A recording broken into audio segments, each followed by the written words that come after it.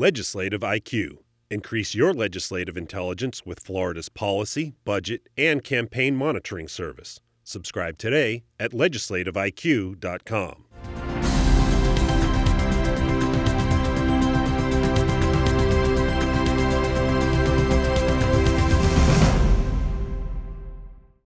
Harry Lee Anstead was the Chief Justice of Florida's Supreme Court from 2002 to 2004. 18 months after the U.S. Supreme Court struck down Arizona's death penalty in what is known as the Ring case, Anstead argued that Ring applied to Florida.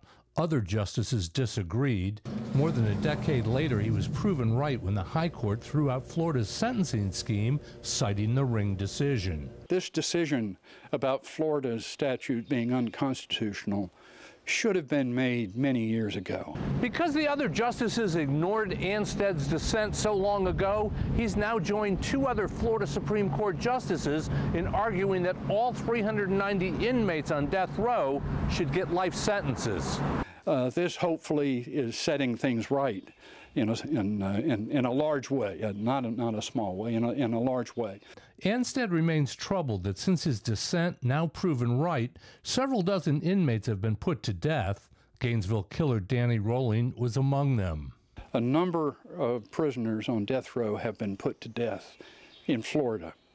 And arguably, they've been put to death under an unconstitutional death penalty scheme. Ironically, Lloyd Dest, who was the inmate in the case in which Anstead first cited his Ring objections, has died, not by lethal injection, but by natural causes.